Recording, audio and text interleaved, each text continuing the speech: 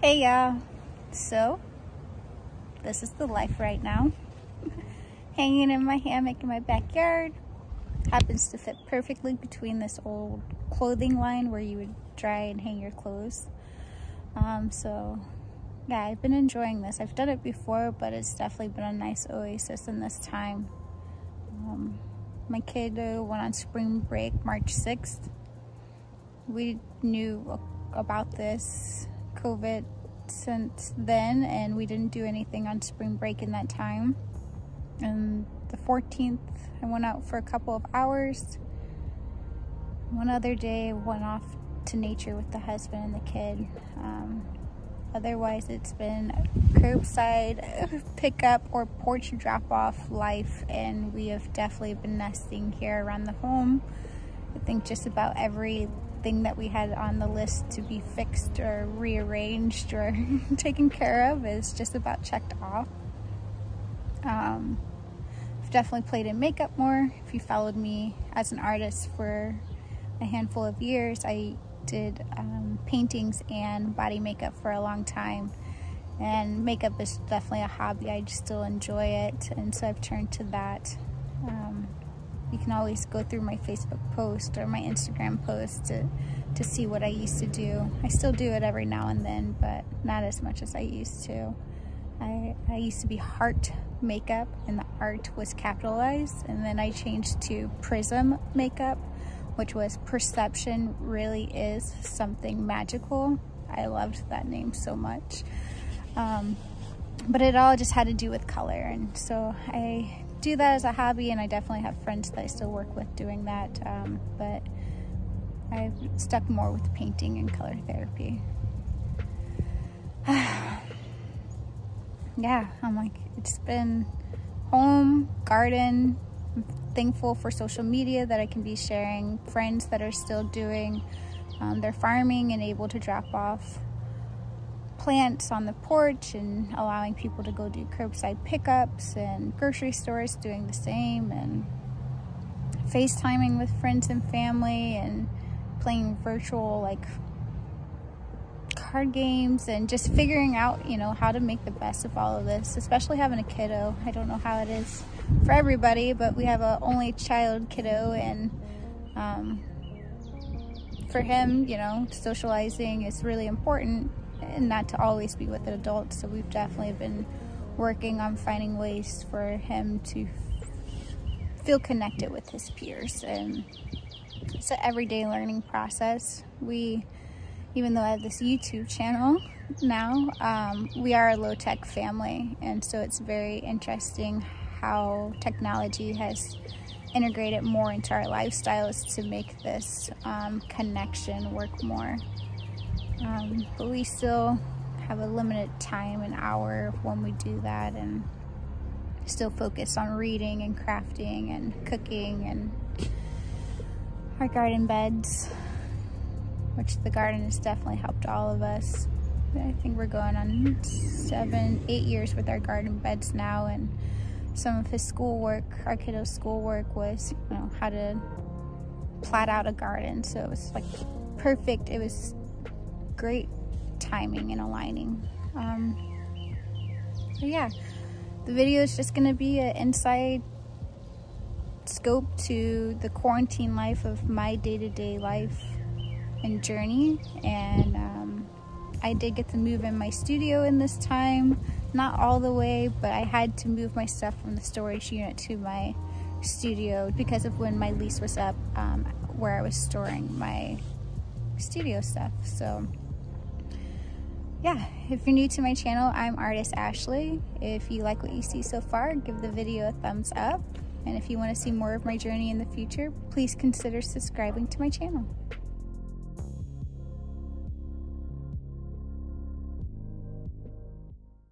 So my kiddo's school has a circus class where Circus Harmony comes and teaches them different tricks, and he is currently learning how to juggle. I thought I had his juggling bags from school, and even told his teacher that I did, but to come find out we didn't, so we decided to sew our own juggling bags so no one had to worry about getting out and doing porch drop-offs, etc.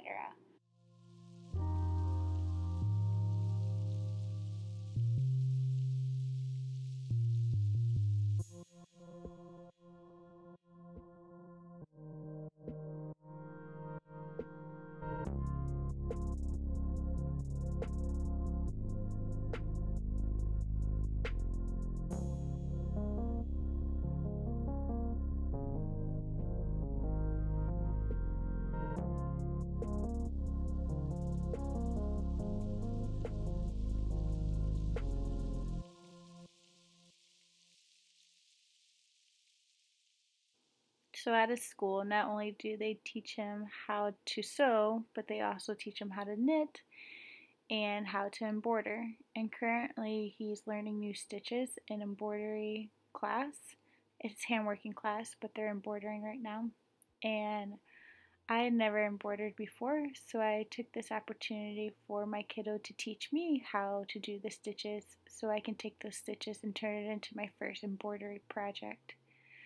His teacher also FaceTimes with him so he can learn a new stitch, and when he learns that, he teaches me.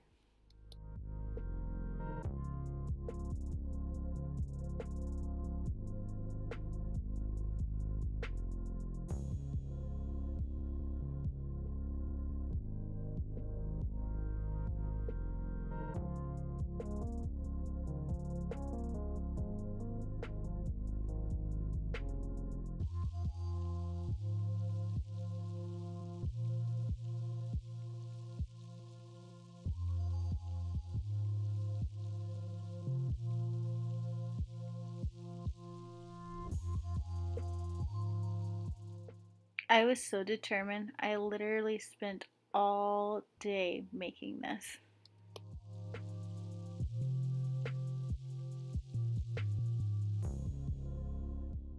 When I knew I was going to be embroidering my first project, my intention was to make this for my friend Crystal over at Grow, Create, Inspire.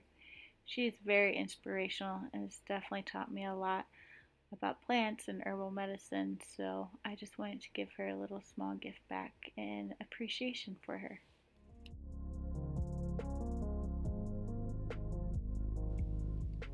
So we also learned something really cool from his handworking teacher, and that was that if you hammer leaves and flowers into fabric, it will naturally dye fabric. I never thought about this for leaves or like 3-leaf clovers, so we went around collecting different leaves and clovers, not our 4-leaf ones, we don't like picking our luck, but violets and violet leaves that turn out to be really cute hearts, and we hammered them into fabrics and we made some tea cloths to gift to people in this time as well.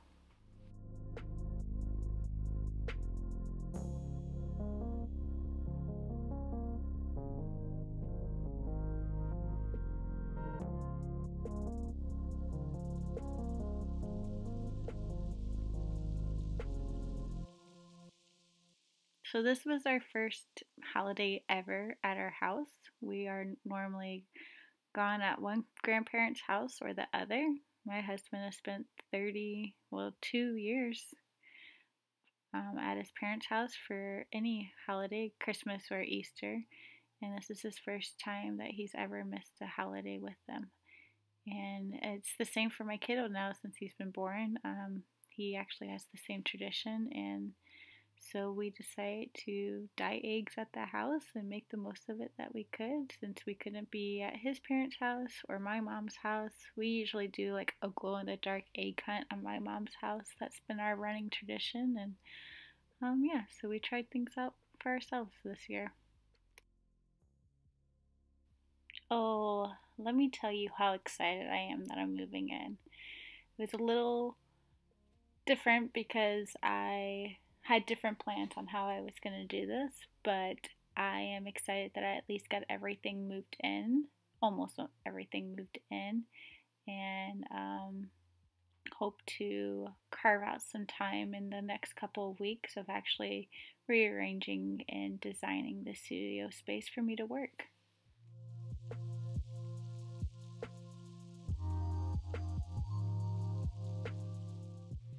I've been wanting these windows cleaned for a while, but they're tall and pretty high off the ground actually. So I told my husband that I needed a squeegee to get it done, and his clever thinking, he took a windshield wiper from our car and he is getting it done.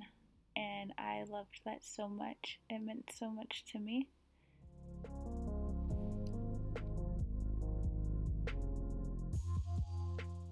So of course, naturally, that meant it was easier for me to get the inside. So he got the outside, I got the inside.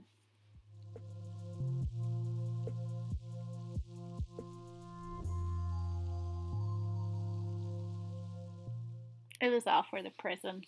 I feel like they sparkle much brighter now.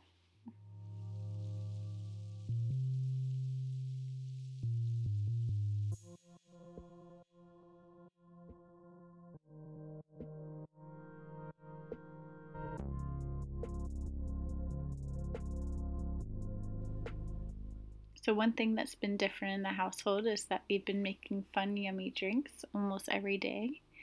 And the boys are making a pina colada right here, and they love pina colada. When we were in Mexico, I can't even count how many that they had. Of course, my kiddos was non-alcoholic, and they were just paradise, literally. And so they decided to bring Mexico home and try making their own pina colada, and they turned out very delicious.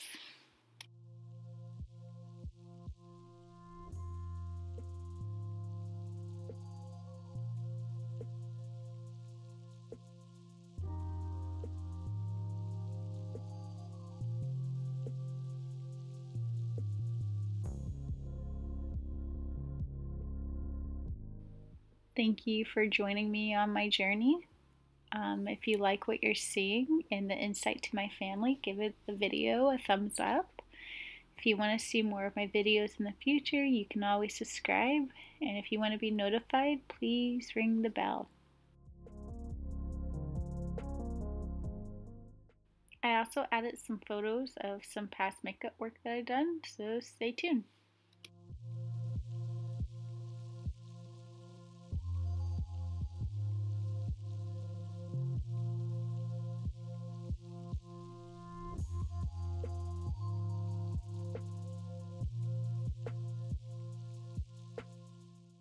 So I'm really into costuming as well. So this one and the next two, I also did the costuming as well as the makeup.